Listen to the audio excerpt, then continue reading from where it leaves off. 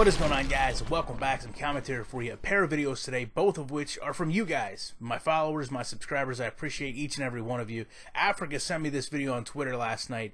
He's in the Seahawks franchise. He's going to cut some players. He's Pete Carroll, except there's only one problem, man. There is no coach there. The chair turns by itself. The phone floats in the air. He's got some other video of the tablet just kind of hovering around. And I guess it's so interesting to me that, this was really the big change in CFM this year was, these full motion videos, these cutscenes that involve the coaches. I've talked about them before, but you can see the problem here is the game is actually willing to render the scene without the actual coach involved. And by now we've all seen these. I could actually tell just by looking at it, oh, this is the one where the coach goes to set the phone down and then picks it back up. You don't even have to have the coach there to know what the scene is because it's already built in your mind to a degree.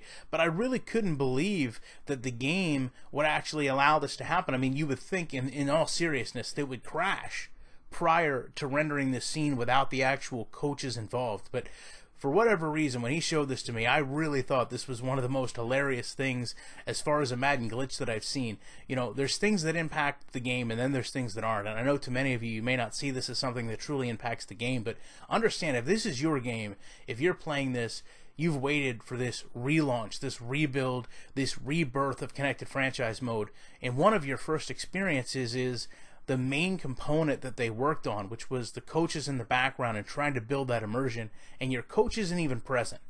I think if this was you that experienced this, or this was me that experienced it, I would be looking at it not as a joke or not as something comical, but obviously a real big point of frustration with the game and how it could actually allow things like this to occur. Not that crashing would be much better, but to put out a product like this and let you see it is a bit odd. If you guys have experienced this or you know what could have caused this, it's not a custom coach, obviously, because you can see Pete Carroll in the upper right-hand corner. That's the first thing I thought, was maybe it just had an issue drawing a custom coach, but apparently not the case.